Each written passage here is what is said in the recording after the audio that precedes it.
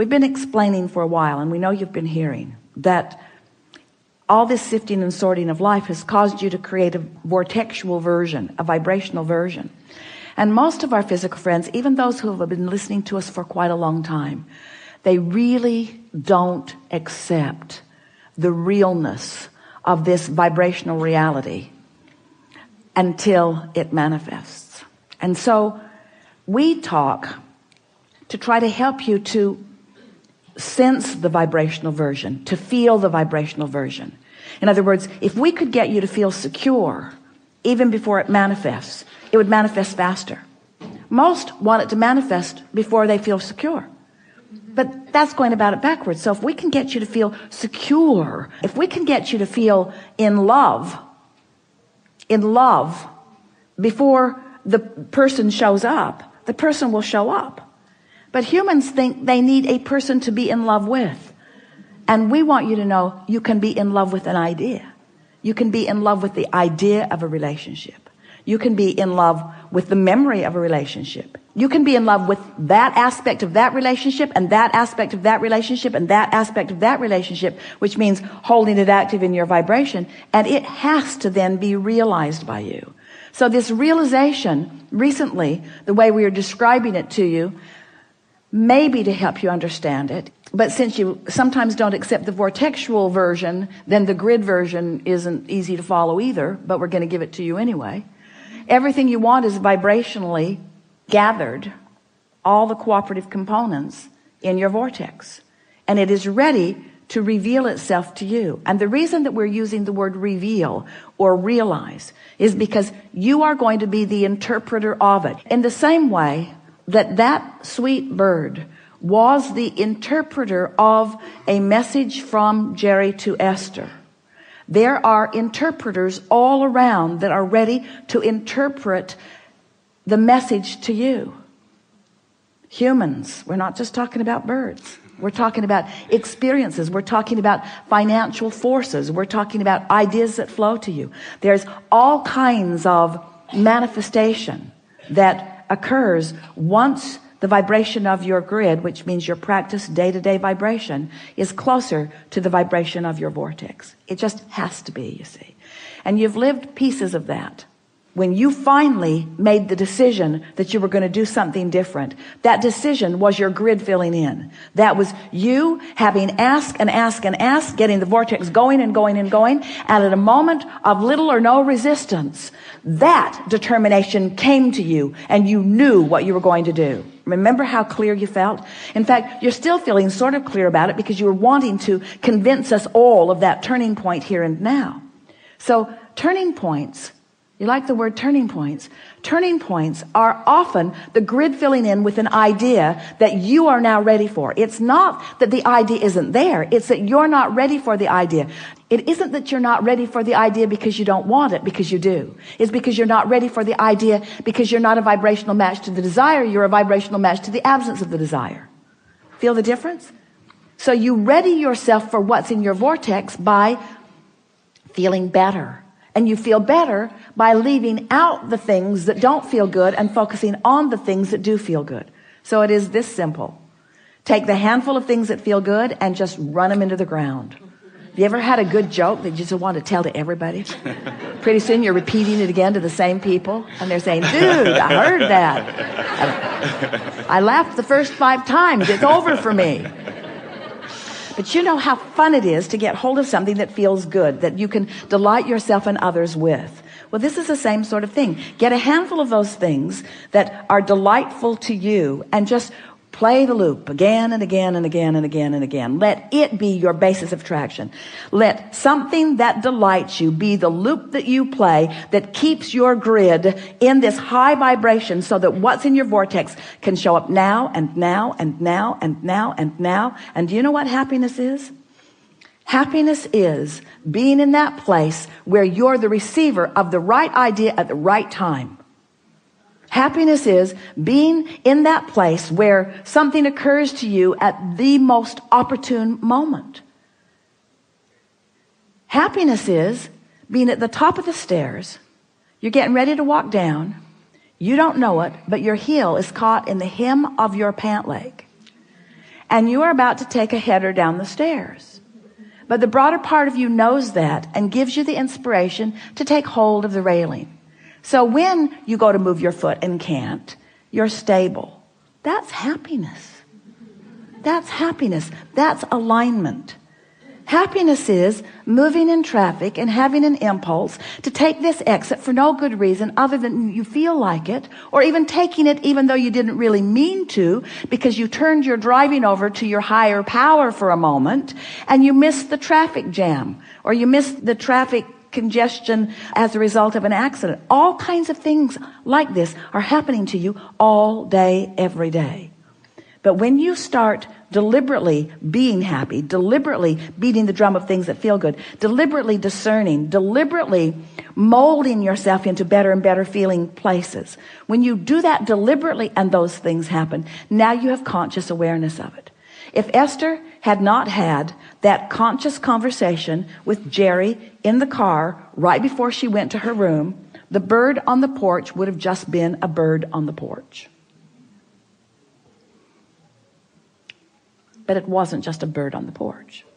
She would have missed that if she had not been vibrationally up to speed. You see what we're getting at?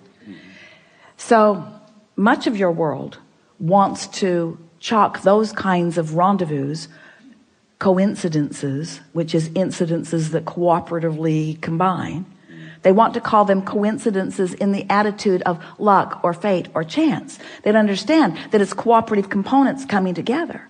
In other words, people who are looking at things like that are wanting to call them happenstance, and we want to call them creation.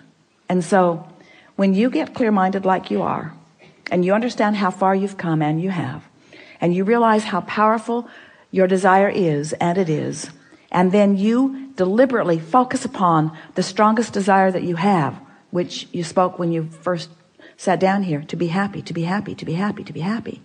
To be happy, meaning to be in alignment, meaning to be in control of my own thoughts, meaning to be in control of my own vibration, meaning to be in vibrational concert with the source within me, meaning to be in vibrational concert with everything that I put into my vortex, meaning right here, right now, being in alignment so that I will be the interpreter, the manifester, the realizer of the best that could happen in this moment. That's happiness. This moment, and this moment, and this moment, and this moment. It's not saving up for a vacation. It's not putting up with all this stuff. It's not going to work all week long doing stuff I don't want to do so that I can get some money, so that I can finally go do something that I do want to do. Because when you get there to do what you do want to do, you're not happy because you haven't been practicing happy at work. You're not going to be happy on that vacation if you're not happy at work while you're earning the money to go on vacation. Are you? Don't you get on vacation and don't you just complain, it's too short? It's too short. I don't get to do this often enough. My flight was delayed. The weather wasn't good. In other words, you can't get there from there. You get to happy from happy. Well, Abraham, that helps a lot. So you're telling me that if I get happy, I'll be happy. Let me write that down.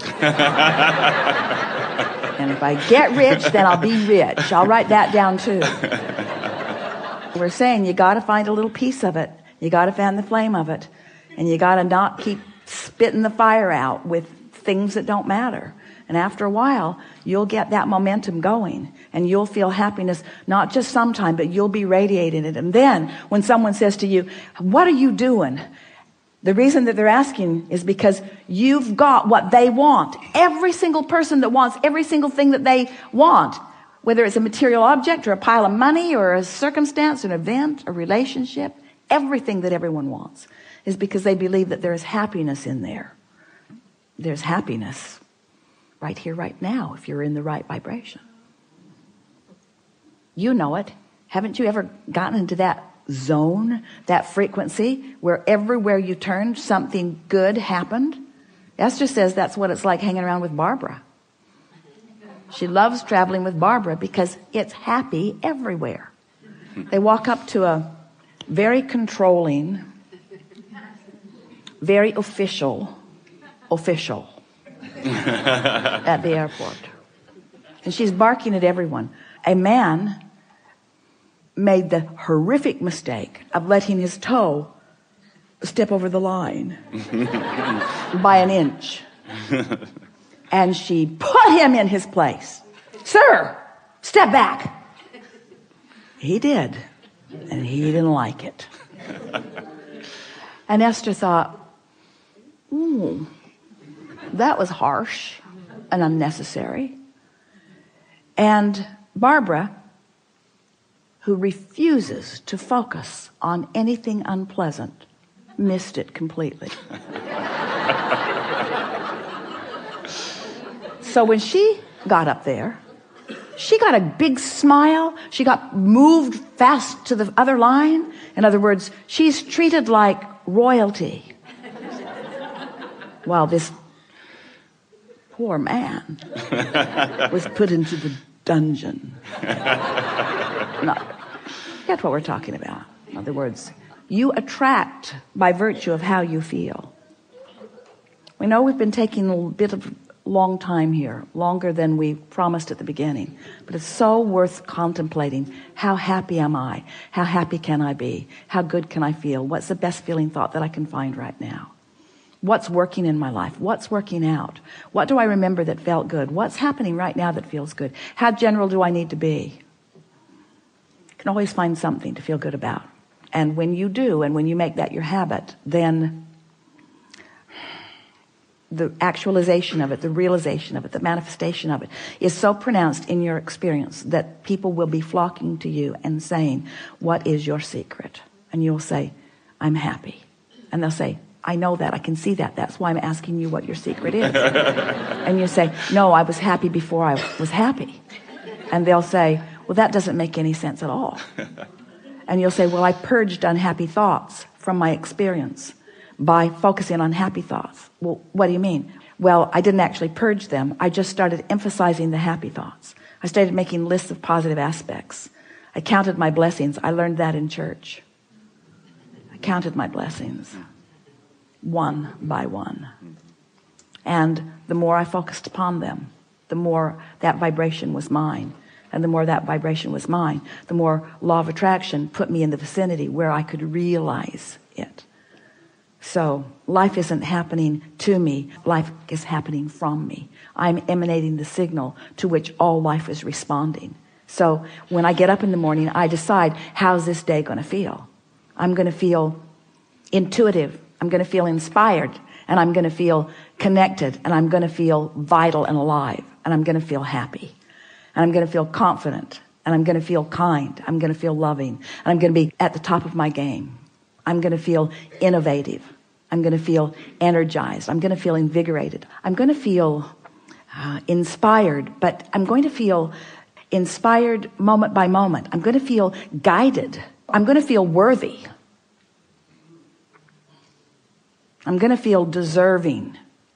I'm going to feel deserving of all of the goodness that has been taught to me all of my life. I'm going to feel deserving of that. And I'm going to demonstrate my deservedness through my happiness.